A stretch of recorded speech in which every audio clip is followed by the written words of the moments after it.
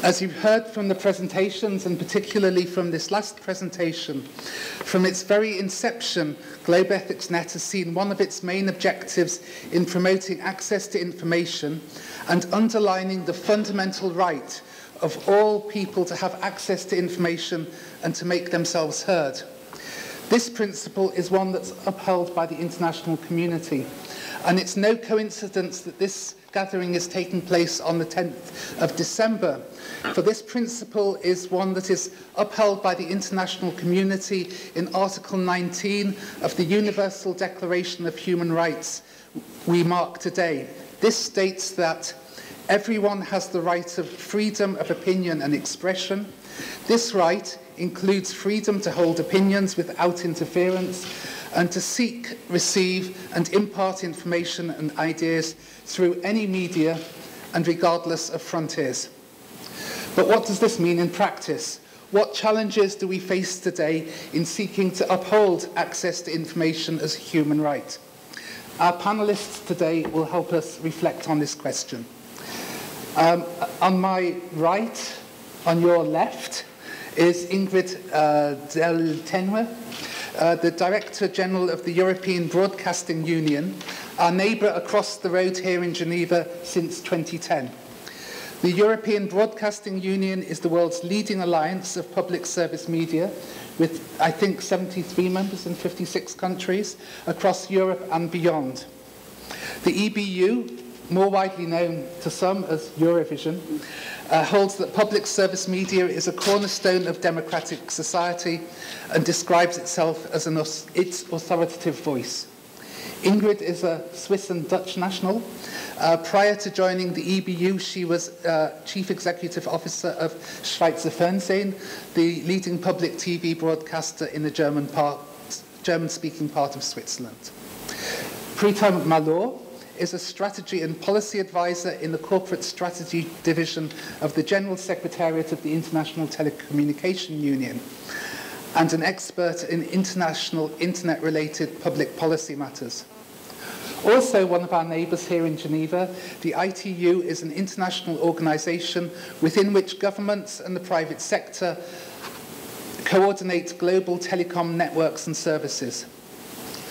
One of the areas in which the ITU is involved is the review process on the 10th anniversary of the World Summit of the Information Society, a leading UN-organised event in 2003 and 2005, for which Globe Ethics Net produced the discussion paper, Ethics in the Information Society. Originally from India, Pritam has been a key member of the ITU Secretariat at several major conferences and serves as Secretary of the ITU Council Working Group on International Internet-related Public Policy Issues. Marianne Edgerston is a member of the Board of Directors of the World Association for Christian Communication, WAC, a non-governmental organisation that builds on communication rights in order to promote social justice, with its headquarters in Toronto, Canada. With WAC, Globe Ethics Net has produced this new book, which we launch here today, More or Less Equal: How Digital Platforms Can Help Advance Communication Rights. Mariana is from Sweden, is currently coordinator for media, web, social media and regional communication at the World Council of Churches, maybe our closest neighbour, in whose building we meet today. In November, Marianne was appointed the new Director of Communication for the WCC, a position she will take up in 2015. Since 2010, I think, Kenneth Matata has been Study Secretary for Lutheran Theology and Practice at the Lutheran World Federation, another organisation with which we share this building, and which gathers more than 144 churches in the Lutheran tradition, representing more than 72 million Christians in 79 countries. Originally from Zimbabwe, Kenneth has taught at the Institute for Intercultural Theology at Hermannsburg in Germany and at the University of KwaZulu-Natal in South Africa. His PhD thesis shows how the location of production of texts determines their socio-political, economic and theological orientation. And perhaps more importantly than any of that, he has training in mechanical science in automobile electrics. Thank you very much. And I will start by asking each of the panelists to give a short reflection on how to respond to this issue of information as a human right from their perspective and that of their organisations, and then widen out the discussion. Ingrid, what does the issue of access to information as a human right mean for public broadcasters as they seek to respond to their public service obligations? Well, first of all, good afternoon to everybody. I'm really excited to be here, and I want to thank the organizers and especially Christoph Zuckelberger for inviting me to this panel. I'm really very happy to be here. We know each other from the train. You would think we know each other. We knew each other much longer, but actually we know each other by coming to Geneva. Sometimes on a very early Monday morning.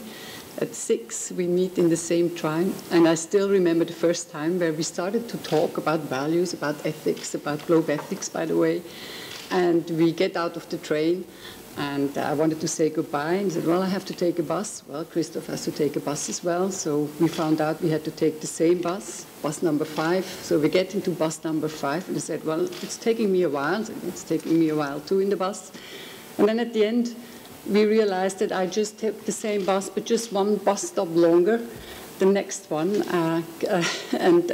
Since ever then, I think almost every Monday at 6 o'clock in the train, we say hello. Although I'm a little more tired than Christoph apparently, because I need to sleep, and Christoph starts to work. So that's the big difference between the two of us.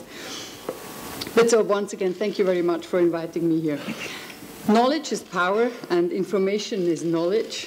And information in the wrong hands is a powerful force for the good, but also for the evil. Why is the first battle in any attempt to overthrow a government about taking control of the media? Think just recently about Crimea. Think what's happened in Ukraine. Think what happened in the Arab Spring. Let's say it started in Tunisia, but it went all over the place. The level of editorial independence, as we have found out, the level of editorial independence of media is a very strong indicator for the quality of the democratic institutions and for the democracy itself in a country. And of course, access to information is a human right, as we know, but let it be accurate, timely, and balanced. Because if that information is not impartial, then it is a weapon that can also be turned against the people. And we have seen that often enough for sure. And that is perhaps why I'm here, again, as the Director General of the European Broadcasting Union, or Eurovision, as you might know better. I'd like to tell you about the values and the remit and the campaigns also we are actually supporting to support public service media and their organizations. The beating heart of public service media and their remit, and here I will quote a very appreciated godfather, let's say, of the media industry as well. It's Lord Reith. He was one of the former Director Generals of the BBC, who put this into 3 very simple words. Public service media is about to inform, to educate, and to entertain. And these 3 words are as accurate as they have been some 90 years ago. The media today are replacing the market square of the centuries before. Think about this beautiful square in Siena, or other beautiful market squares. This is today replaced to a certain extent by the media, and definitely by the internet. That was the place where people were exchanging information and were also entertained. That happens now in the media and in the internet. And I think the internet is probably the strongest force today for democracy. And globe ethics, I think, is a very good example of the force of the internet, of connecting people for the good. But not everything is true, what is distributed, and we see a lot of false information in the internet. And this is why we believe, of course, that we cannot depend on blogs and social media only. We really know that in a democratic and pluralistic society, you need to have the media that continue to verify, to add context, and to contribute to a pluralistic but also inclusive society. And this is what we do, and this is what we wanted also to share with our members, and also to actually make an effort in contributing to this overarching goal. And this is why we have developed, and we have discussed this in one of our train rides as well, and I was very much encouraged also by Christoph to talk about values and to say, well, what actually is it that connects us, that connects public service media also in the world? Because we have quite different members. Our membership reaches from, let's say, from Iceland up to Morocco, Algeria, Tunisia. It goes up to Azerbaijan. It includes also Israel. It includes Russia and Turkey. So they're all members of our association. We say, well, at the end of the day, we should strive to a set of values that really make public service media distinctive from others.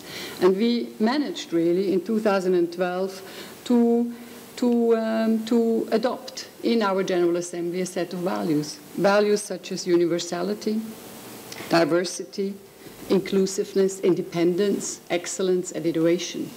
And we explained those values, and we say this is what public service media at the end should strive and should stand for. And we have developed a whole program to implement those values with regard to training journalists, training journalists about the values, but also helping our members in their countries to sort of make a step towards independence. And that is why we interfere quite often now at the political level also to support the membership. That is one of my main tasks in the organization. But again, those values are just the beginning. We have to live up to them. And this is why I believe that we are maybe, in this respect, very similar to the Globe Ethics Network. It's a continuous work. It never stops. We have to defend them, and we have to prove them every day. And this is, I think, what the EBU is supposed to do. And we only can do this, of course, if there is also a society that actually wants this, is prepared for this, and also supports this. So it's all about information. It's all vital for the well-being of a civilized society, we believe. I think it needs treated with great care, and it needs to be defended every day. And this is, I think, what brings us together, and this is probably why I'm here on this panel. Thank you. And first of all, please accept my congratulations on your 10th birthday. For those who may not know about ITU, we are very close by. Dr. Brown already explained that we are a UN agency, an international organization, but many may not know that we are the oldest UN agency. We also have a birthday coming up, which is our 150th birthday next year. So, of course, you're all invited. We are the UN Specialized Agency for Information and Communication Technologies, commonly known as ICTs. What do? We allocate global radio spectrum, satellite orbits. We define the technical standards which ensure that your network and your technologies seamlessly interconnect. And of course, as a UN agency, we strive to improve access to ICTs to the underserved communities across the world. And you already mentioned this, so I'll quickly run through this. We have 193 member states, but we also have around 700 sector members, which include some of the largest tech companies in the world, and many civil society organizations working on issues such as accessibility for people with disabilities, issues such as easy access to spectrum, many different issues, gender issues,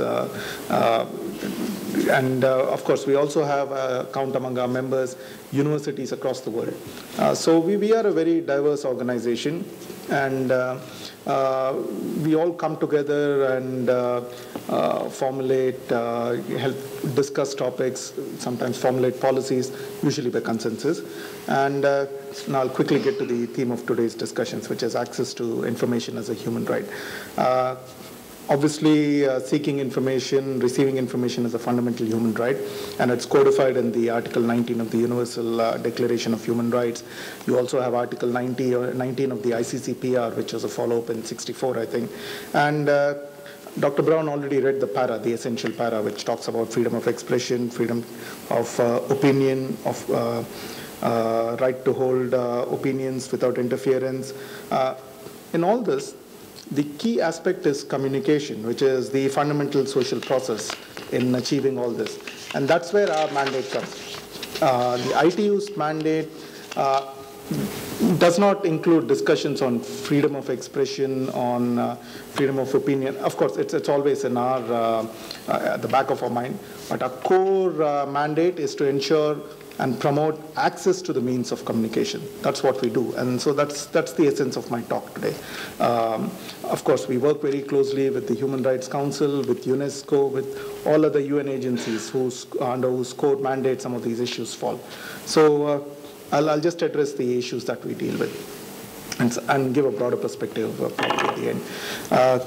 It's obvious, Ingrid also mentioned that ICTs are becoming an integral part of our life. It has a tremendous impact on socio-economic developmental aspects of modern society. This is all obvious.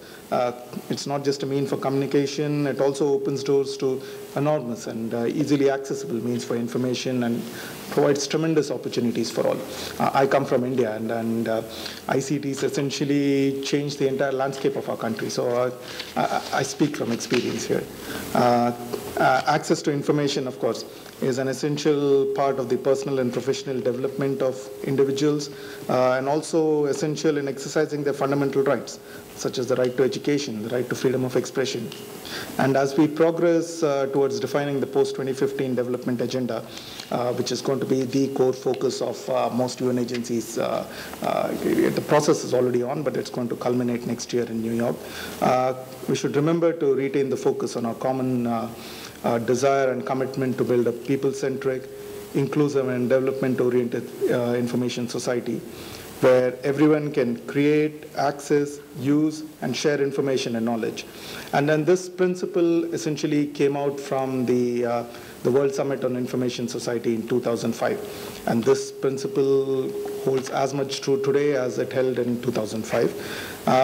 And it's obvious, the internet is one of the greatest tools that we have. Many different players, including the technical communities, the academic communities, civil society, are all to be commended for actually coming up with this tool, for the contribution and collaboration in its creation and its development. And the world is getting increasingly digitalized, and here the right to seek and receive information is almost the same as a right to access to ICTs. And the number of internet users are growing globally. We have around 3 billion users right now. 2/3 of the world's internet users are from the developing countries. I think just China and India put together is around 800-900 million, or probably a billion, close to a billion, I think, just in terms of number of internet users. And it's going to double or grow exponentially in the coming years.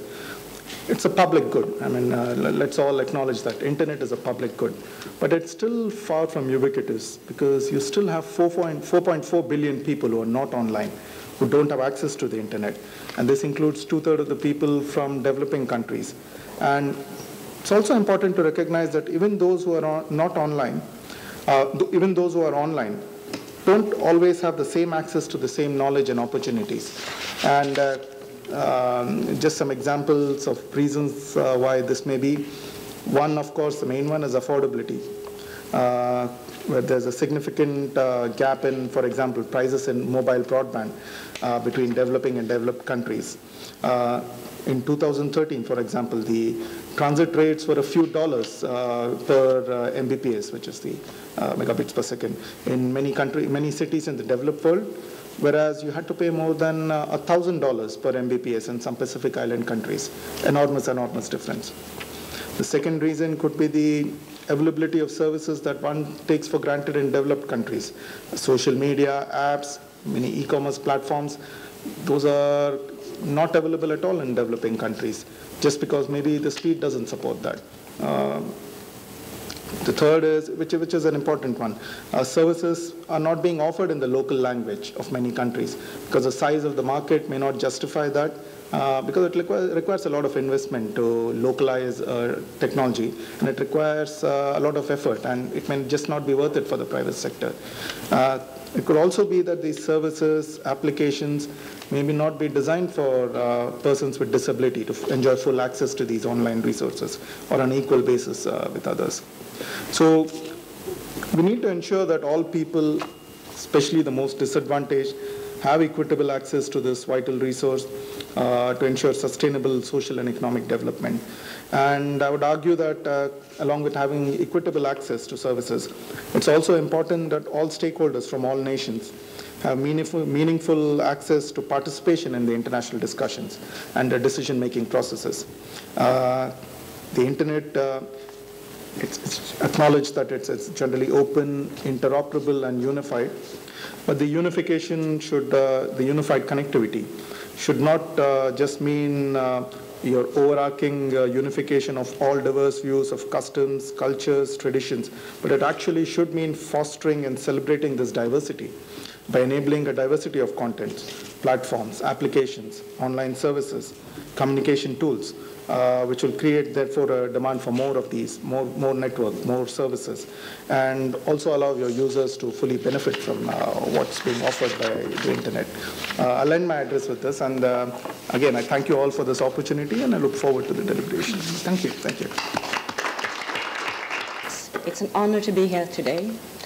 And I have followed you during the last 10 years, and I really hope I could follow you the next coming, maybe 50 years. I'm 44 years old.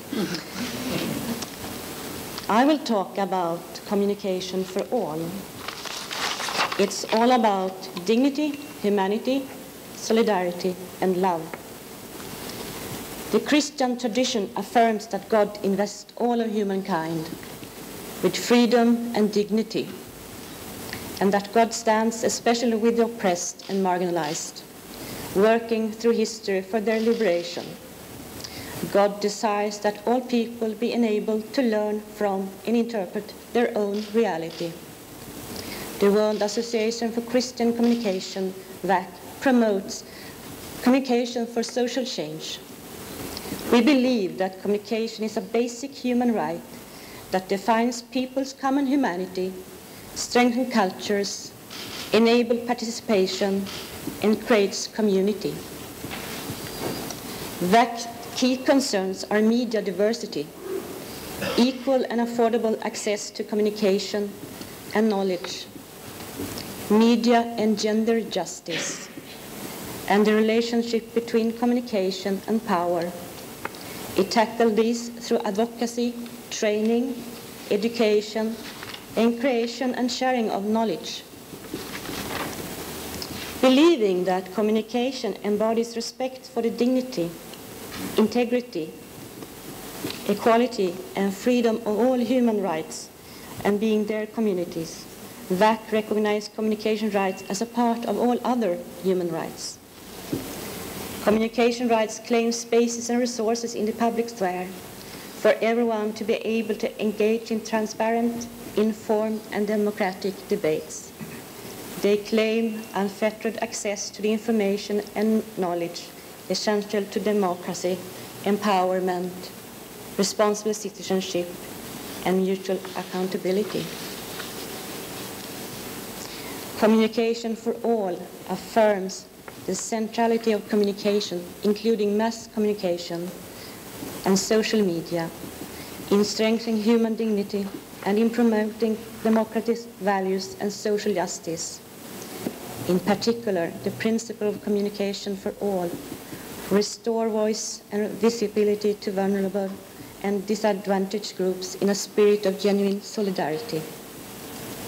Communication promotes freedom and demands accountability in many communities and in the incorporation of emerging communication technologies into daily life, multiple voices, while creating spaces where those who have been silenced and made invisible may address realness. The existence of information and communication technologies on its own does nothing and not guarantee access to everyone. In today's world, communication must be lifted up as a fundamental right, and communicators called to practice an ethics of freedom, accountability. Freedom of expression must be respected, and community groups assured access to technology and to media platforms. The media's role in society includes acting as a watchdog of governments and enhancing the free flow of information to the public. This function can be undermined not only by government secrecy, which denies the media access to information on matters of public interests, but also by laws, which unduly restrict freedom of expression.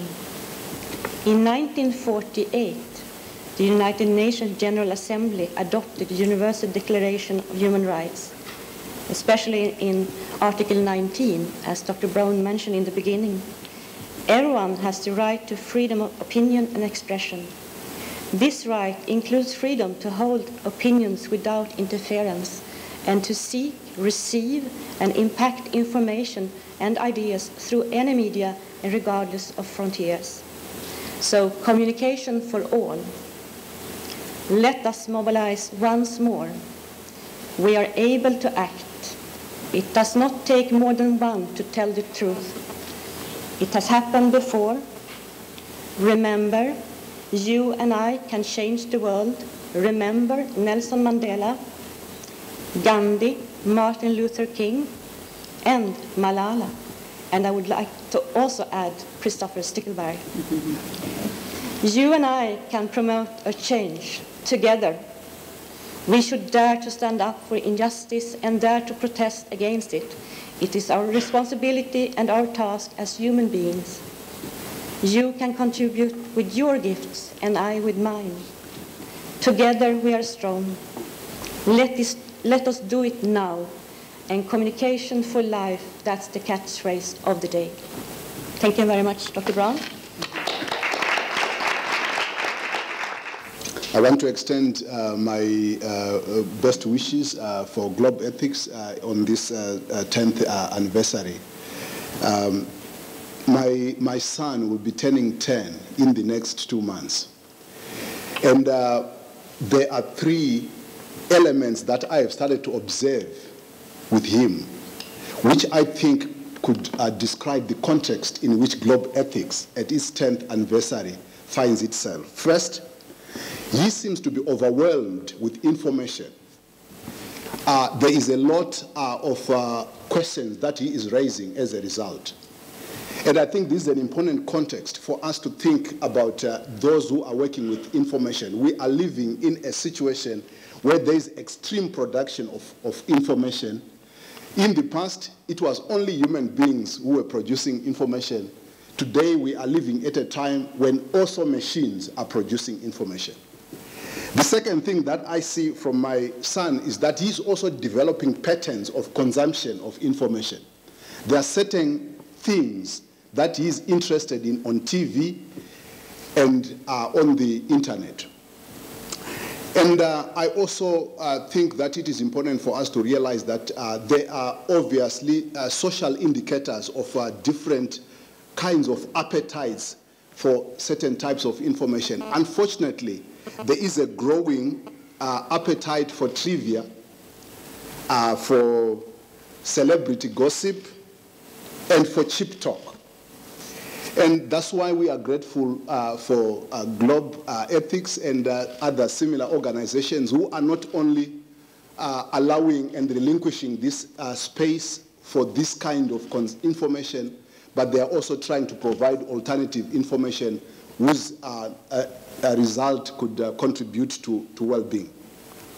I think the third context in which I see the growth of my son is the experience of ethical dilemma he finds himself when he looks at this information.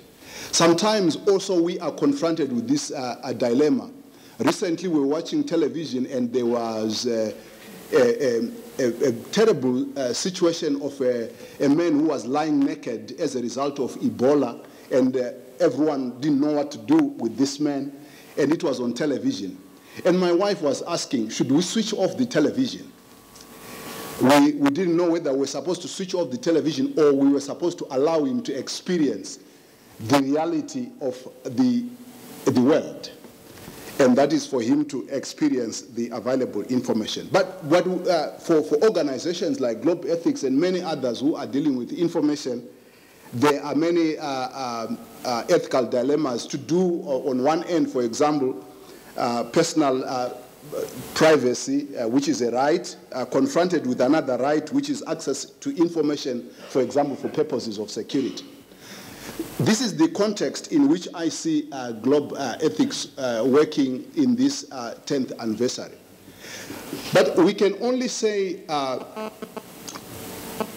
access to information is a human right if we consider three factors, in my view. The first factor is the fact that information must be related to identifiable ends for sustainable life. Because if we recognize that there is so much information out there, there must be growing mobilization for consensus on that information which contributes to the well-being of the greater populations of the world. And I think this is an important point because we can also see that information can easily become a tool for cultural domination, which we are seeing right now. Even though my colleague here has mentioned that there is a greater use of information on the internet, but there is little production of that information in the South. So you can see that there is a growing consumption of information that is produced in another part of the world. And this, I don't think, is an appropriate environment or context in which information can be considered a human right. There is a second, I think, issue that I think we need to consider if information access is considered as a right.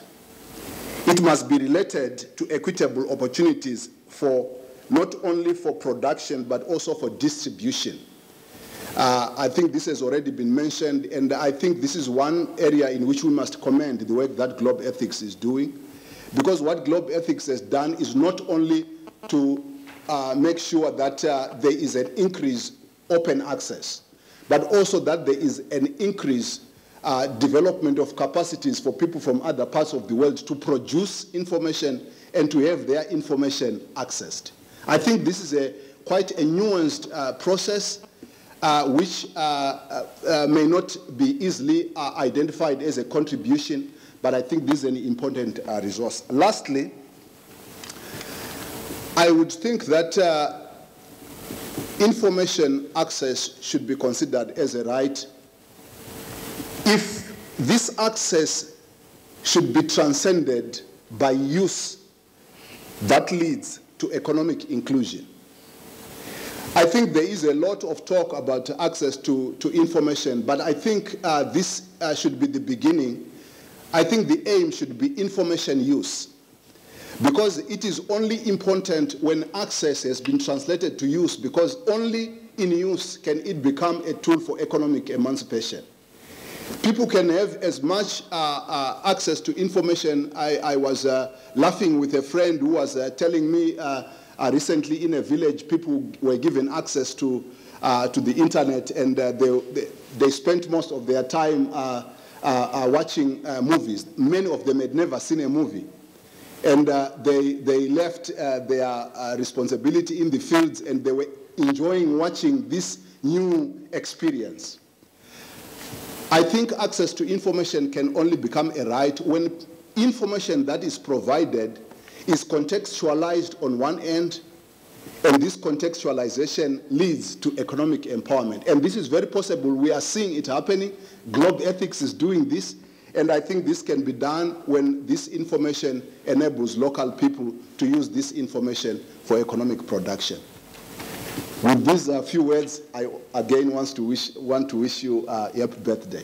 I've got a question to Ingrid, and maybe this is rather an unfair question because you're the person on a panel who comes from the European Broadcasting Union, whereas our other three panelists come from international or global organisations. And my question really to the EBU then is taking up the challenge from Ken about seeing the global production of information. How does the European Broadcasting Union see itself within this global sphere, both in terms of giving and for sharing information, but also receiving and distributing from other parts of the world? I see that you don't see us as an international organization. That's already a strong signal. The European single market has apparently become a reality.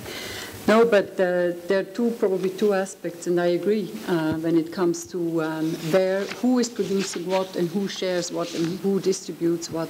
I think there are definitely there is a certain dominance, and I think this soft power of policy has been a strong aspect in the foreign policy, in the foreign affairs policies of big continents and big powers such as the United States, to a certain extent also to the European, let's say mainly the British.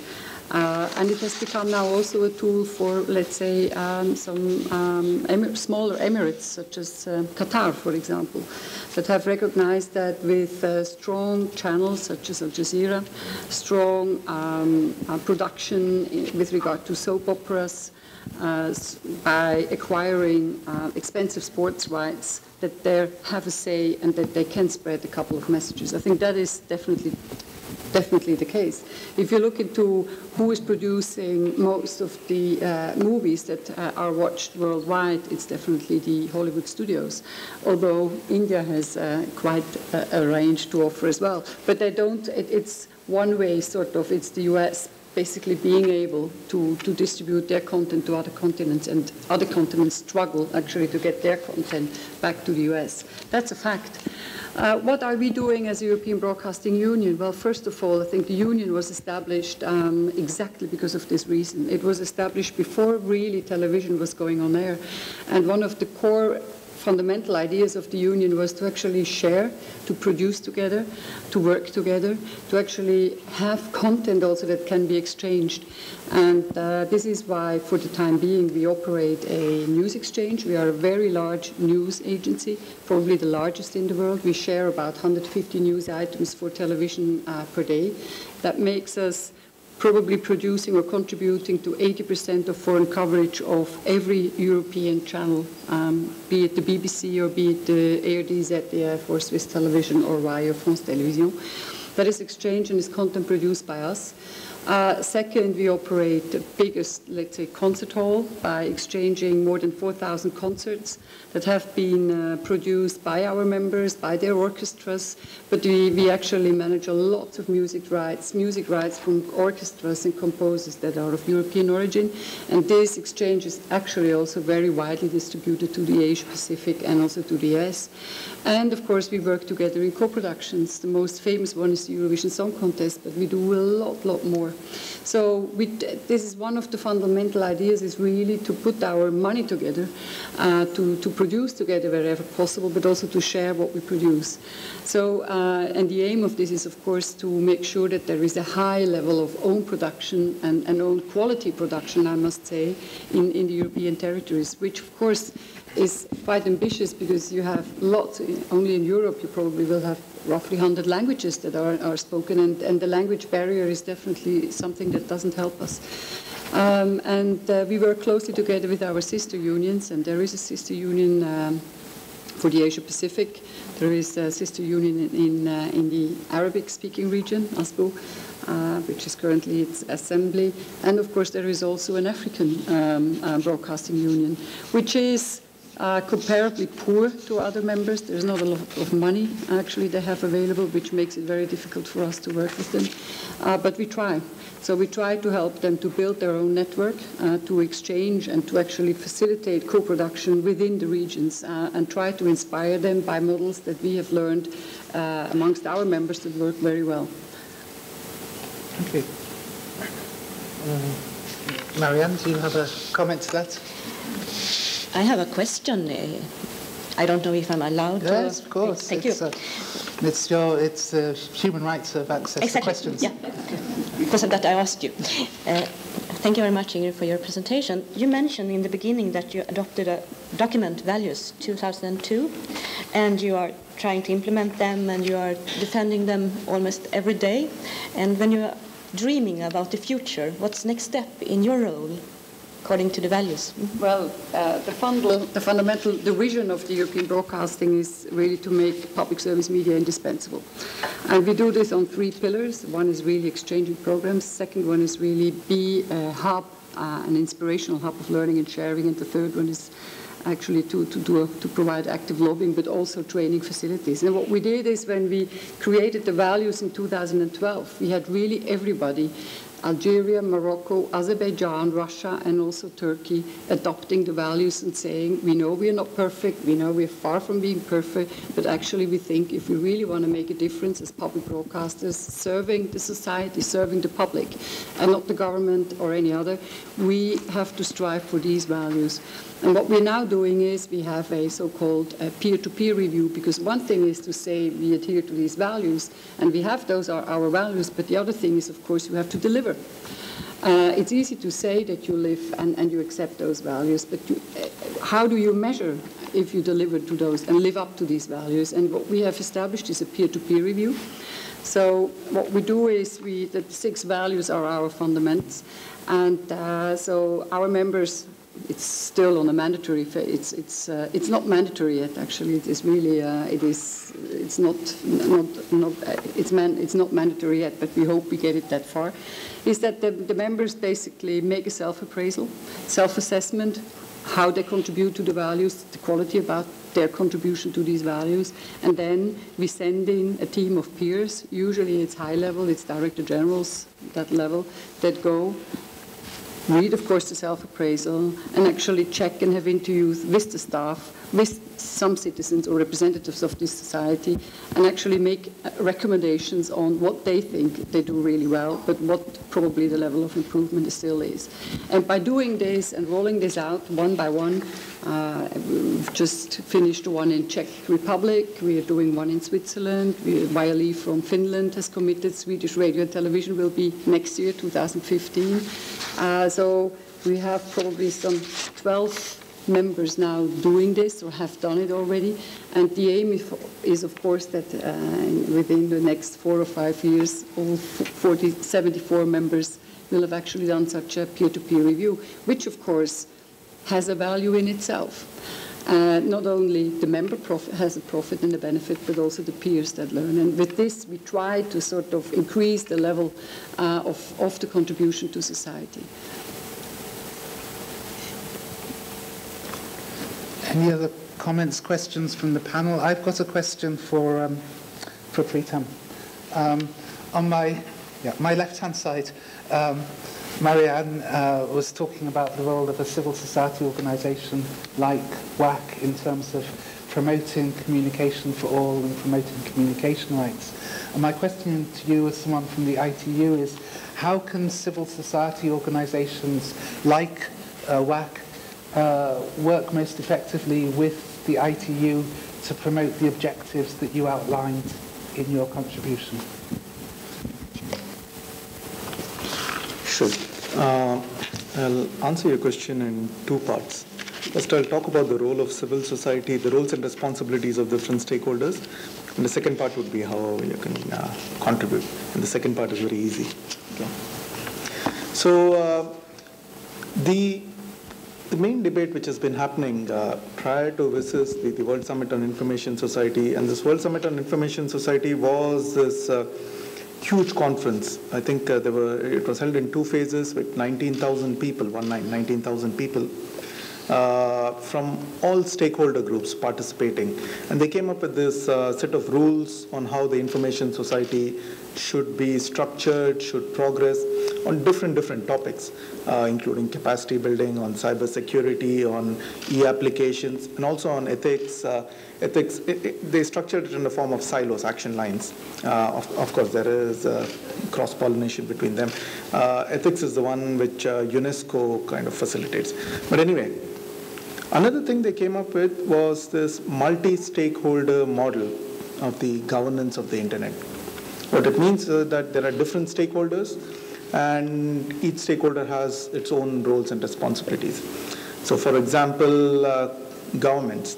what the summit outcome document said was governments have the primary responsibility on public policy matters because they're answerable to their citizens. Private sector is primarily responsible for the investments, the infrastructure, new developments, R&D. The third category would be the intergovernmental organizations like the ITU, like UNESCO, like many other non-UN agencies also. Our role is in facilitating the kind of the discussions, global discussions on public policy issues, anything with global ramifications. We also had international organizations, not really intergovernmental, but international organizations who are responsible for example, technical standards, which are purely managed by them. And then you had the civil society organization.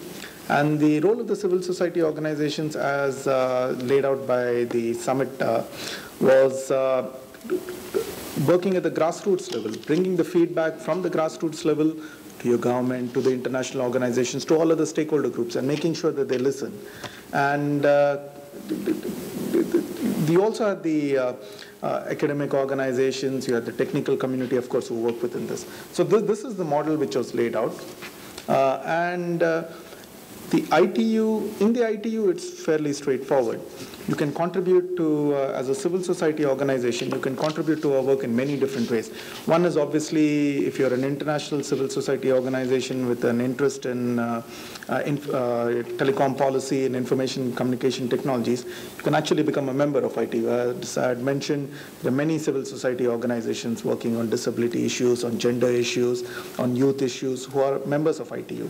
And in fact, you can also ask for a fee waiver, and our council usually approves that. So this is a very easy way to do that. Second is, except for our decision-making processes, our council, our plenipotentiary, most of the other processes are open to any stakeholder group. So for example, I know Globe Ethics actively participated in the WSIS process and also in the annual WSIS forum that we organize. ITU, UNCTAD, and a few other UN agencies organizes. And it's an annual event. It's a follow-up of the implementation of the summit. And it happens usually in May, June every year, where you can come, usually around 2,000 stakeholders turn up, and you can come, you can organize an event, you can talk to other stakeholders, and you can actually participate in the ITU processes in that way. There are many other ones, but this is the primary one. And in fact, there are others which are organized by the UN, such as the Internet Governance Forum. There are many others. And I invite you to take advantage of these. You can just go to our website or just write me an email. As you may know, the Lutheran World Federation in 2017 will be commemorating 500 years of the Reformation. The Reformation, the spread of the Reformation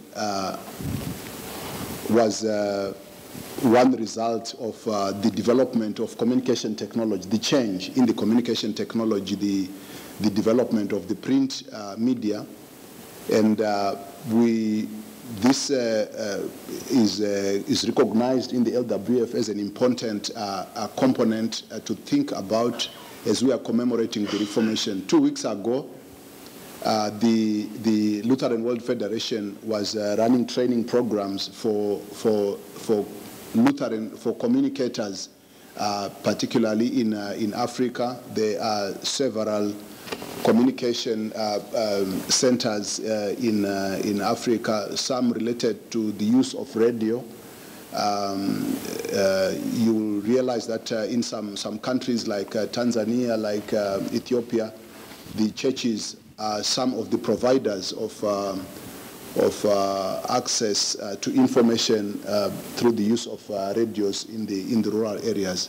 So they were running a training program just to strengthen the capacity of communicators in those regions.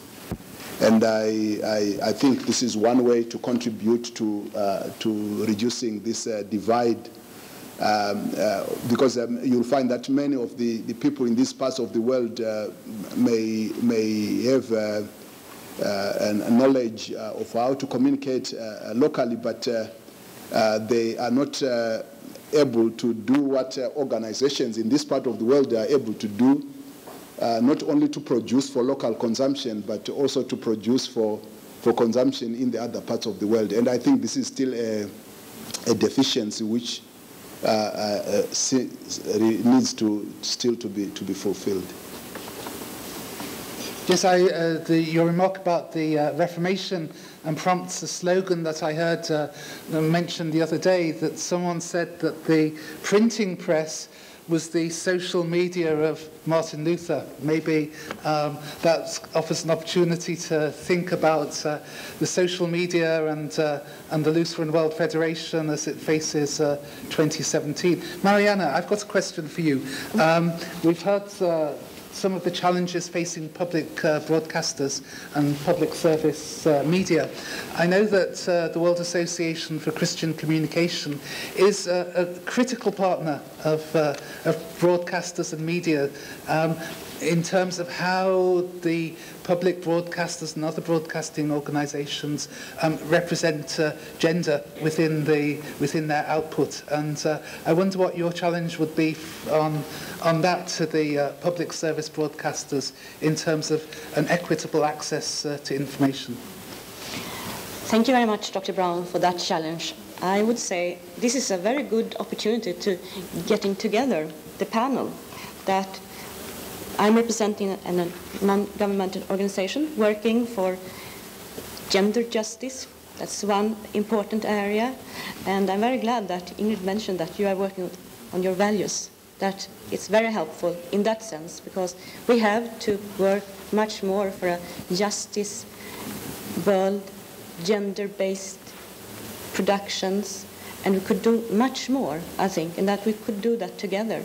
So I will also take up the challenge from Prison, that we will follow your work and try to connect different organizations, associations, companies, and work together to strengthen the role of the women and men in the media.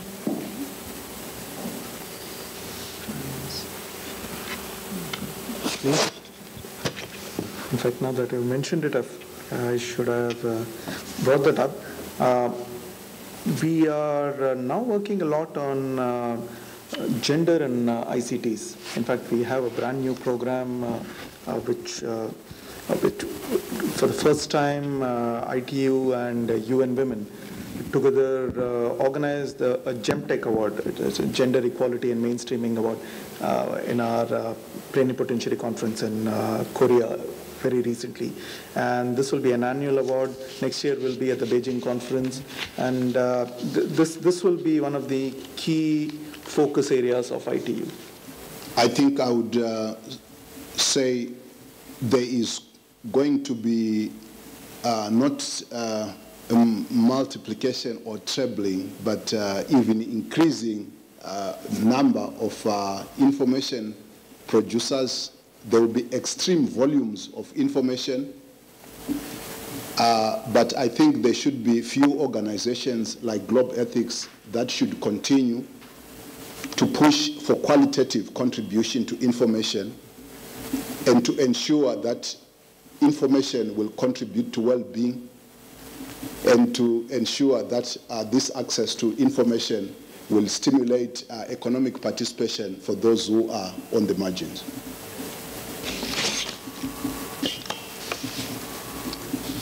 We need Globe Ethics. We need the way you are dealing with information, knowledge, and education. So let's work together much more in the future and share resources and knowledge. That would be my word of the day. And congratulations again on the anniversary. And keep up your good work.